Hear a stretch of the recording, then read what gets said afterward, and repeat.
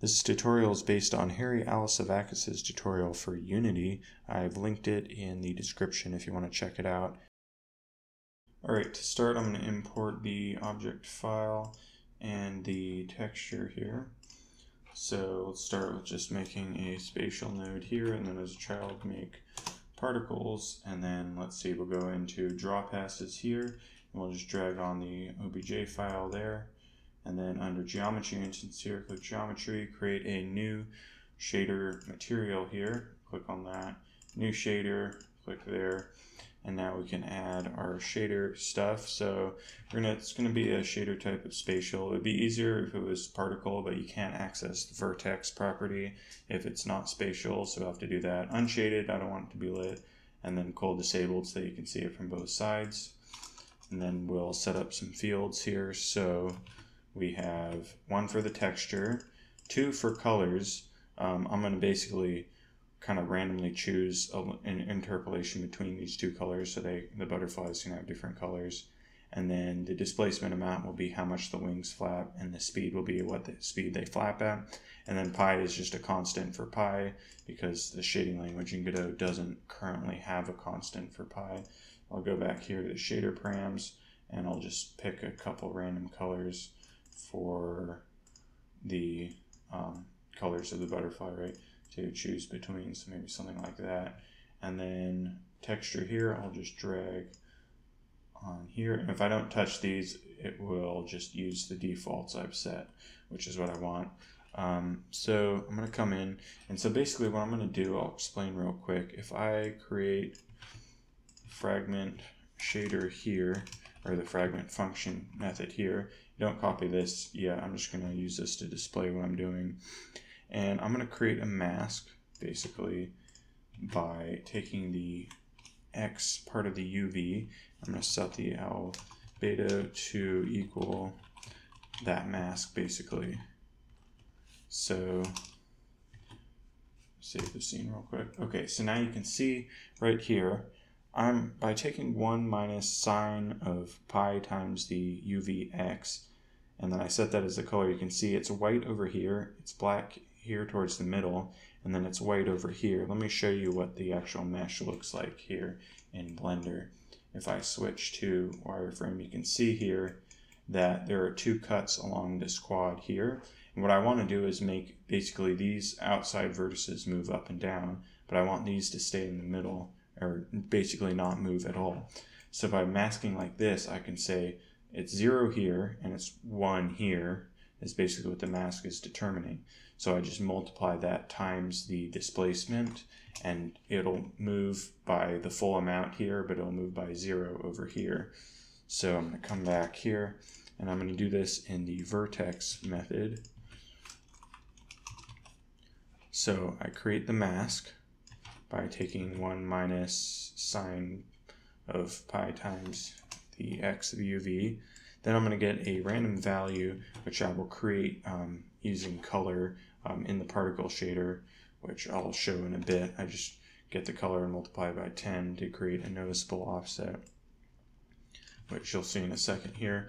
And then I take the y coordinates of so you can see it's moving up and down right now. So I take this y amount plus sine of this random value plus time times displacement speed. So that's how fast it's going, time times displacement speed. And then this random value will basically make so each individual butterfly in the swarm has a sort of a different starting time, so they don't all flap at the same rate. Their wings aren't all moving up at the same time and down at the same time.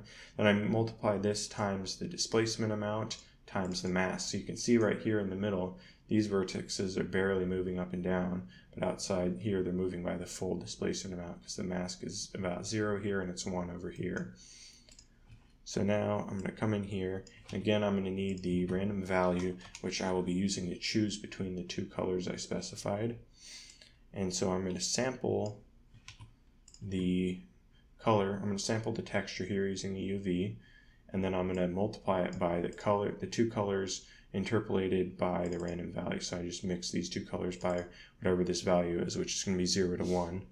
So I mix those two, and I set the color there.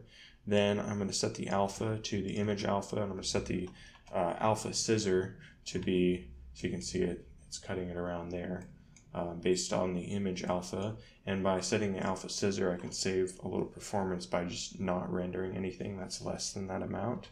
See, if I take it off, you can see the edges are kind of blurred here, but that's kind of a little more costly on performance, and since these are going to be small, you won't really notice it.